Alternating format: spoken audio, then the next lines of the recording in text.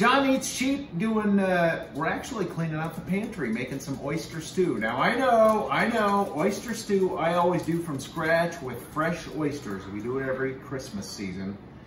But we had some leftover canned oysters, and when I was a kid, my dad would make oyster stew with canned oysters, and it was just like a couple cans of oysters and, you know, a quart of milk, and that was oyster stew. Yeah. Don't forget to throw butter in the end. Yeah, and butter at the end. But we do it a little more like the fresh way. This is an Emerald Lagasse recipe that this is based on. So instead of fresh, we got the extra canned, cleaning out the pantry, a couple cups of milk, butter, and we make a roux, and that's really it. It's nice and fast, it's pantry stuff, and it's very tasty. Let's get started.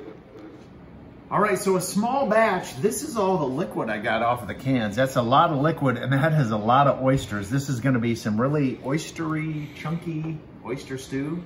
I mean, we're good with that. All right, so our half stick of butter is melted, 2 tablespoons of flour, and just make a roux. Cook it for a couple of minutes. Get it all incorporated. So our roux is ready, cooked a few minutes. Try and get all this liquid in here without spilling. Just whisk it in. Let it thicken up a little bit, and then we'll add our milk. So that is really thickening up and smells oystery. We're going in with our milk. I'm just gonna add about a cup of the milk to start. Not quite all of it. Let that thicken up. I'm still on about medium-low heat. Medium-low to medium. Thickening nicely, a little more milk. I'm still not gonna add it all yet because I might not use it all. There was a lot of liquid from those canned oysters, and I want it to be fairly thick. This may be about it. So maybe only about a cup and a half of milk. And of course you could use half and half too. That would be really good. We don't have any handy, but extra creaminess, but we're gonna add butter at the end too, so. All right, so now I'm gonna add my seasoning. I'm gonna add some salt, kosher salt, freshly cracked black pepper. Yeah, I'm Somebody cheating. likes their toy. I'm cheating, and I love this thing. I always poo-pooed fresh cracked black pepper, but it was because it hurt my wrist. I love this thing. And it does make a difference. So the pepper is in. We're gonna add a little bit of, you can do fresh minced garlic. I'm just doing granulated garlic.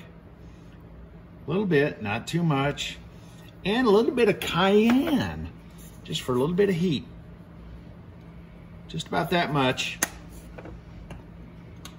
We're gonna whisk that up.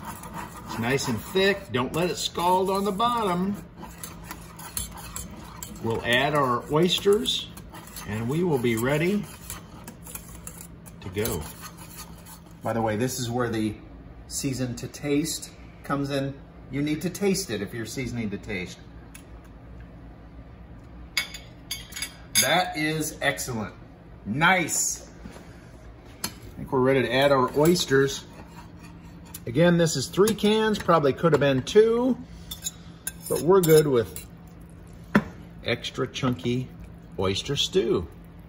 Well, that rhymed. It was almost a haiku. I'm gonna do a little more cracked black pepper just because I have it. So we're heated up, we're seasoned, we're nice and thick. A couple tablespoons of butter for presentation and flavor. Take it off the heat and we'll be ready to bowl it up. Oyster stew. That was quick, it was easy, it was out of the pantry. And it is oystery. Nice and thick the way I like it, not the way I had it when I was a kid. It was tasty. I like a little more body to my oyster stew. Give it a taste test. We don't have any oyster crackers, we just have regular. I'm gonna do my taste test without the crackers though, just to make sure. Oyster, the stew part.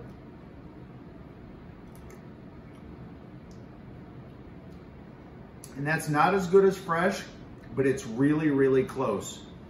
Anybody remember when Campbell's Soup had oyster stew? I don't think they have it anymore. But here's a way to do it quick, cheap, great oyster flavor, and cleaning out the pantry with John Eats Cheap. Give us a follow. We're on TikTok too. Also, Instagram and Facebook. Check in, give us a thumbs up, a like, a share. And thanks for watching.